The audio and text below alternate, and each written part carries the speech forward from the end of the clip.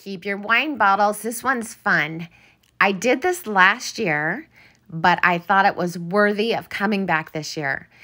So I painted the top of the bottle with red acrylic paint. It took 2 coats. And then I painted a flat bottom, a wooden bead ball with just pink.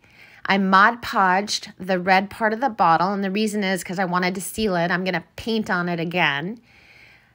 And then I took a flannel shirt that I used to have that had a big hole in it, and I just wrapped it around the bottom part of the bottle. I glued it down. And the very bottom of it was actually very easy to tuck in because the bottom of the bottle was indented. So it just went right up inside. I had an old Sherpa jacket, so I'm laying the Sherpa on backwards. So that way, when I flip it up, I have a clean edge. So I just glued it down right where the red met the fabric, the flannel. And see how it gives it a clean edge? And then I fold the top down to get a clean edge on the top too and just glue it to the bottle. So I go all the way around. And then for the seam, I just cut the extra fabric and then just kind of tucked and glued, and it really worked out pretty good.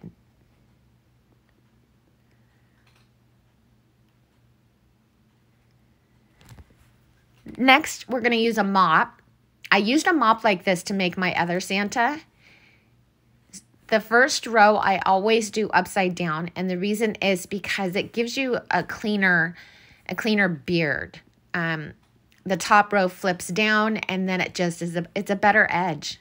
I think it's just a better edge. I cut that and used the rest of that to do the next row.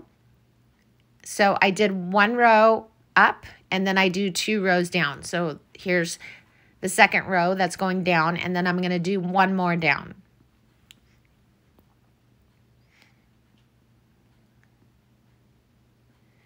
Once I got those on, I separate them. You wouldn't have to separate them. It looks cute not separated, but I like to separate them. So I separated all of them.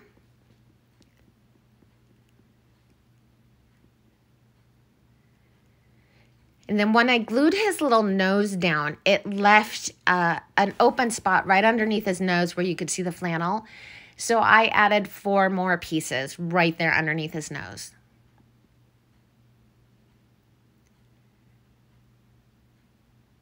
And just unraveled those. And voila, it's perfect now. I wrapped twine around the top of the hat. By the way, I took a screenshot of a picture on Pinterest a couple years ago. And so I can't even give, because I can't find it again, I can't give credit to whoever posted this. But someone had posted a picture, so I'm going off a picture I had seen. I put snowflakes on the hat. To do a snowflake, you just do an X with dots, and then in between the X's, the X marks, the X lines, you just do smaller shorter dots. So I put 3 snowflakes on his hat. I put a little blush on his nose and 3 dots. I cut his beard. I did tie a rag bow to the top of the hat and put a little greenery on there. I made a raffia bow, put that on, and a rusty bell. And I think he came out really cute. Let me know what you think. If you like this, please hit the like button. Please hit that share button. Make sure you're following me if you're not. And make sure if you're following me, you make me a favorite. Thank you.